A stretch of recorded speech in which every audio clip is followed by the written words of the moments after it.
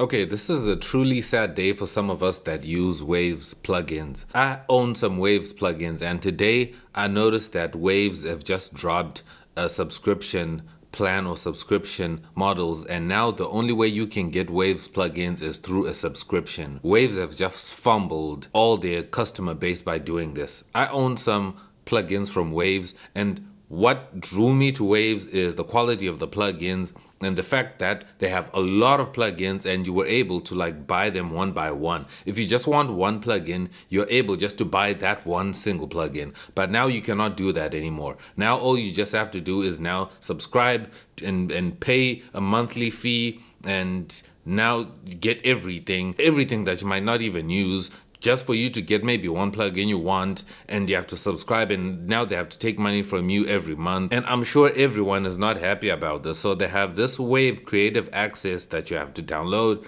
and then you can get access to all their plugins and this other thing. And I'm like, Waves, aren't you guys seeing what other companies are doing when they take this route and then learning from how people are reacting? So Waves Creative Access, they say create total freedom, the words blah, blah, blah, blah, blah, all Waves plugins, all plugins included, new plugins added regularly. So you can choose between a monthly or an annual payment. And so they have two plans. So there is like a $14.99 one per month, which I think you get over 110 industry leading plugins, blah, blah, blah. But you do have a trial, which is kind of cool. And then you also have the Waves Ultimate, which is like a $24.99 one. I think this is where you get all plugins, I guess. It says over 220 industry leading plugins. So that's what you get with this stuff.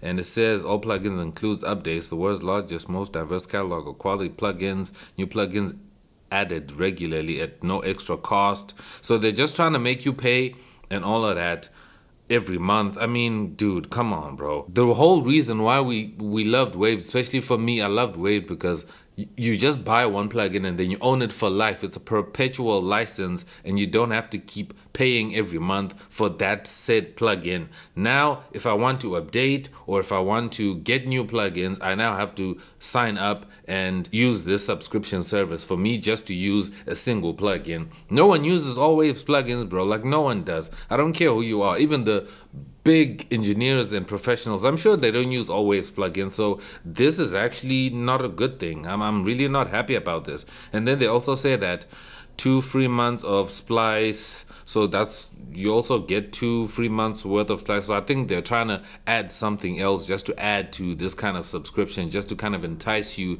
to subscribe. I mean, come on, bro.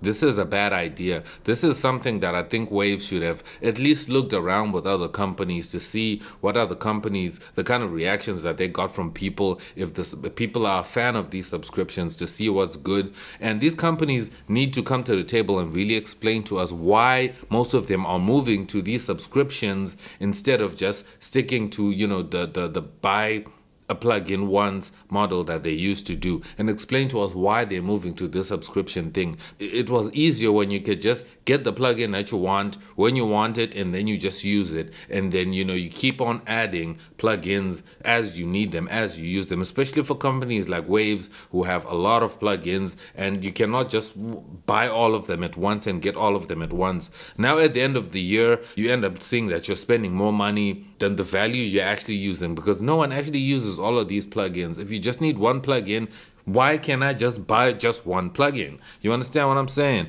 This is just a dick move from Wave, and everybody, I'm sure, is not happy about this. No one is a fan of money going out of your bank account every month. Every month they're just taking your money. I think it's not a good move. I think they're gonna get a lot of backlash from this online. I'm sure it has already started. But for me, this is just my reaction from noticing this as a person who owns some Waves plugins, and now knowing that I cannot get more Waves plugins if I don't sign up to either the Waves Essential or the Waves Ultimate. Come on, Waves, you didn't have to do us like this. At least give us more options. Let us be able to buy them one by one, or if you want to just pay maybe monthly, then you can just pay monthly. If you want to just have everything and then pay monthly, make it an option so that people can have all those kinds of things, and then they see what they can choose. But if now you just make it a thing where it's either this, you subscribe to the subscription, or no, and you don't get our plugins, it's just like pushing everybody to it. And then people like us who own legacy plugins, who've bought Waves plugins, we can no longer get updates or even get the new plugins. Come on, bro. But I want to know what you think down below. Leave your comments down below what you think about this and what you think about the subscription models that these companies seem to be going towards. And let me know what you think down below, because this is crazy, man. But anyways, I'm X and I'm out. Peace.